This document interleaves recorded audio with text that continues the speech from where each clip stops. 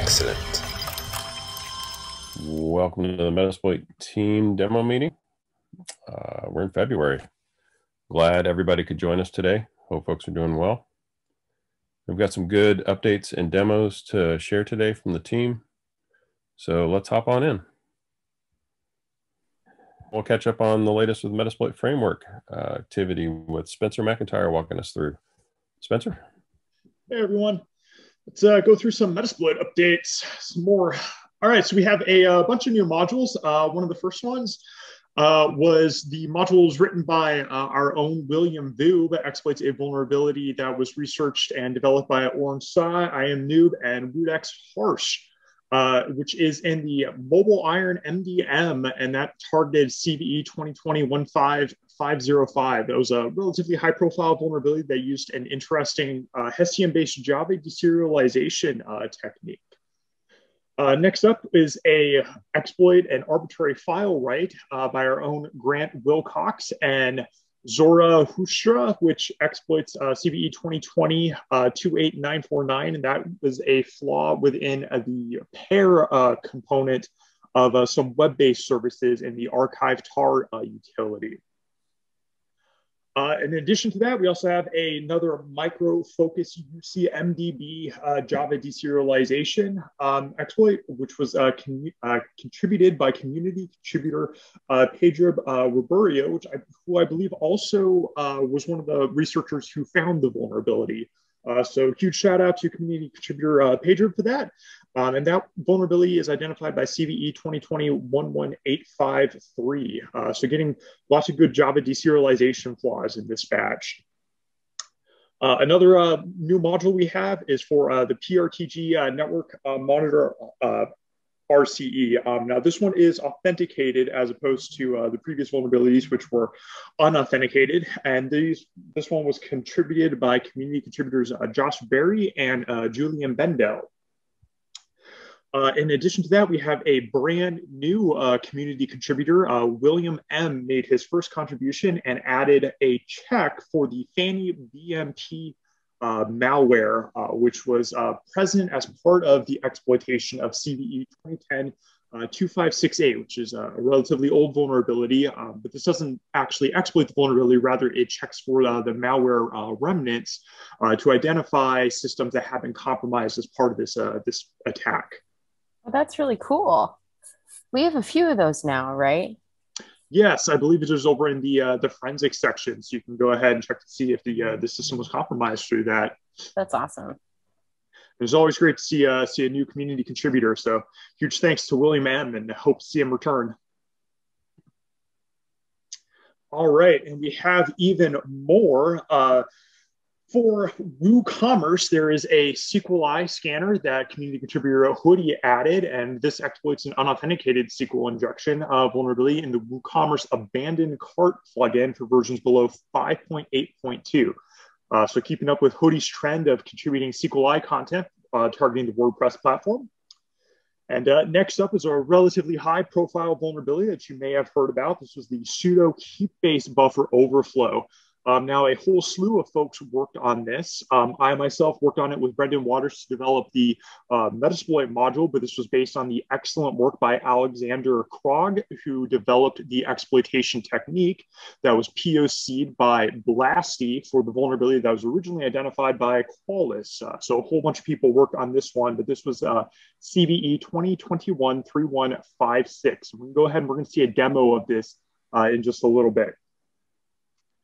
And then finally, we have a OneDrive sync provider enumeration module that was contributed by community contributor Stuart Morgan. And so this allows Metasploit users that have compromised a system to go ahead and run this post module and enumerate out some interesting information relating to OneDrive and how it is configured and used and what an attacker can access with it.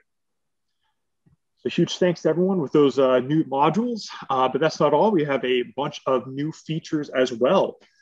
Community contributor Hoodie came back and added in 2 new external module examples in Python. So now we have an exploit module as well as an auxiliary example script.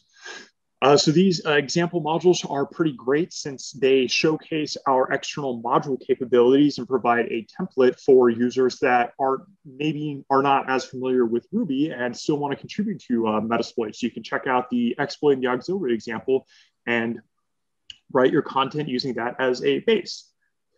Community contributor B. Coles also updated MSF Tidy to verify that all modules have a module description. The documentation is very important, so we want to make sure that all of the module content that we're shipping out to our users contains that very important field of the description, so that way we can articulate to the users the importance of the module and what it's doing, so that way they understand it.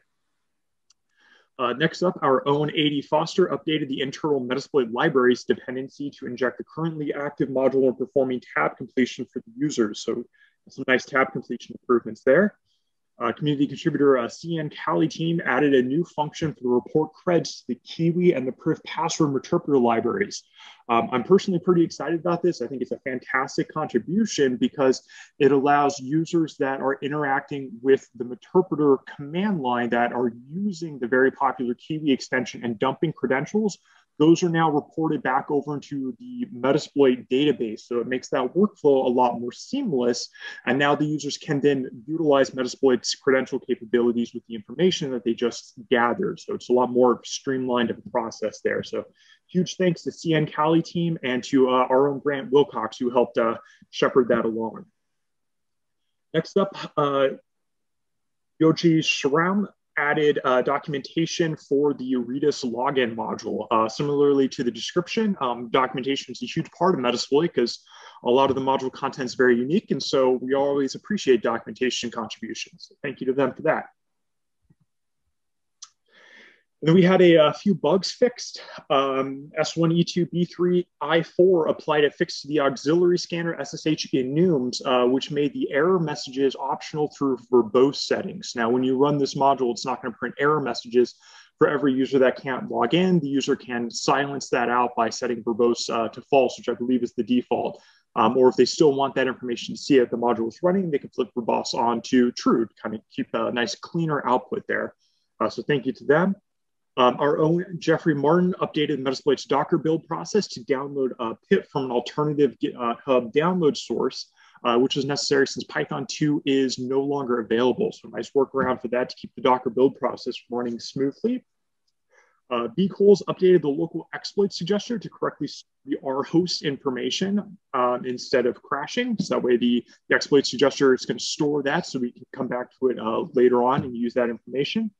And I myself addressed a typo in a previous PR, which affected tab completion in certain circumstances and would cause MSF console to crash under key conditions with the tab completion.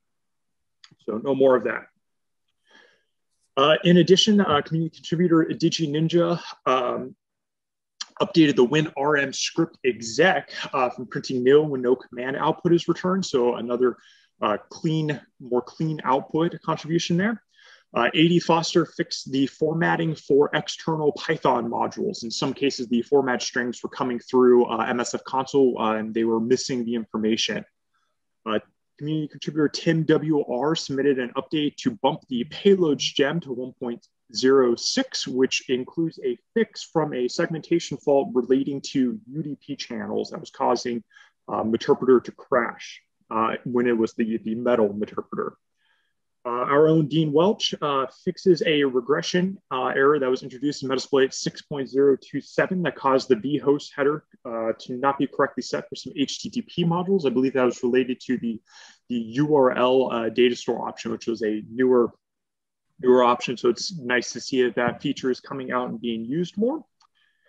And our own Adam Kamek updated a gem to fix pivoted connections that were causing data to be lost when the remote host would send data to Metasploit and then close the connection. And so he bumped the gem for Rex Core to include the fix that would ensure that that data is properly processed and not lost.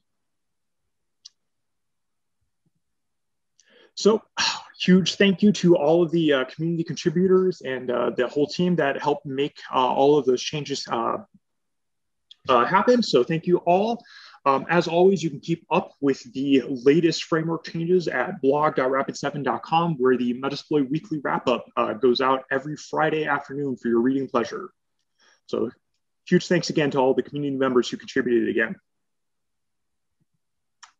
And with that, I think we're rolling right into the demo section. So first up is I myself with the Sudo Heap-Based Buffer Overflow, known as Baron Samedit.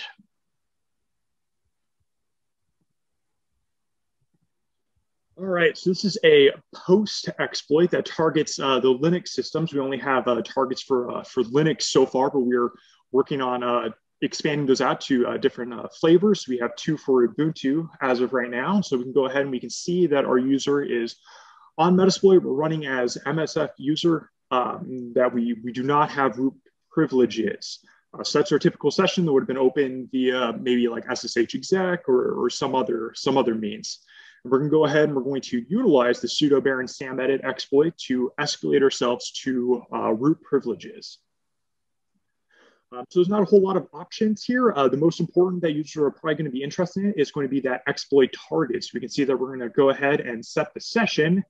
And since we are running on Ubuntu 2004, we're going to leave the target as 1. So yeah, that target's going to be the most important thing that we want to set, because that's going to have all of the different offsets. In our testing, given that the target is correctly set, the exploit was highly reliable. So in this case, we're going to go ahead and we're going to run it. It does a check method to check to see the version of sudo and libc to make sure that they are both a vulnerable build.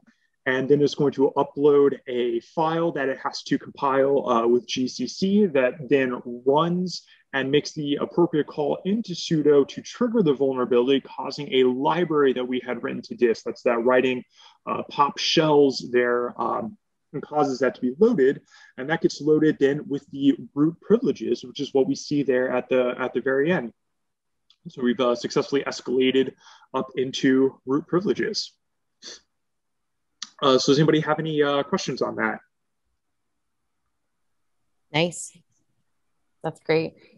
This vulnerability goes back almost 10 years. Is that accurate? Yeah.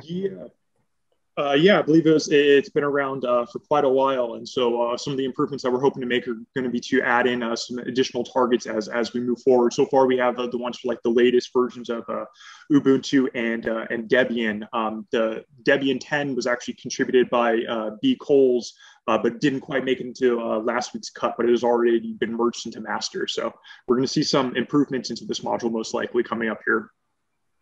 I think a bunch of the advisors are still coming out too. I know Bob Brutus put out a blog, I want to say late last week, on some Cisco advisories that also included fixes for implementations of this. So we're probably going to see those trickle out for a while.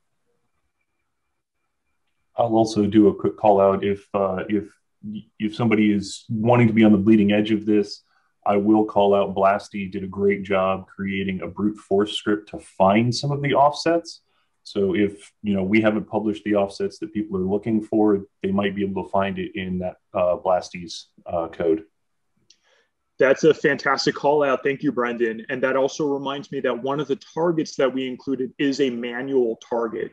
So if you have those offsets through the process that's actually documented in the module docs that Brendan was alluding to, you can plug those into the module and still run your exploit that way. Oh, cool. Well, thank you, everyone. Next up is Brendan, who is going to demo the PRTG Network Monitor RCE for us. Sure. You ready, Brendan? Absolutely. Wonderful. So this is PRTG Network Monitor. It's a Windows network monitoring system. It runs on a Windows platform. There's a command injection vulnerability, which is nice enough so that you can create a notification for yourself that includes a command. If you want to go ahead and kick it off, it's relatively straightforward. In this case, it's, I believe, from 2018, so it is a little bit older, but there are several versions of this running around that are vulnerable to it. It is, as mentioned before, authenticated, so you have to have the authentication, but one of the great things is if you look at the admin username and password, those are the default credentials. PRTG admin, it does not prompt you to change them when you install. In this particular case, one of the great things, it's super fast, but I'll point out that here we go with get UID. This runs as system. So while it is authenticated, you get system privileges from this command injection from the network monitor, which makes it really useful.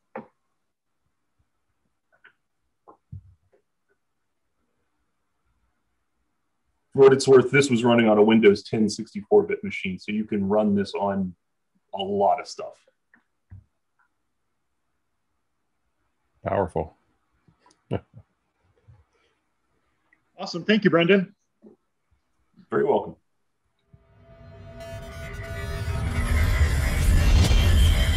Excellent.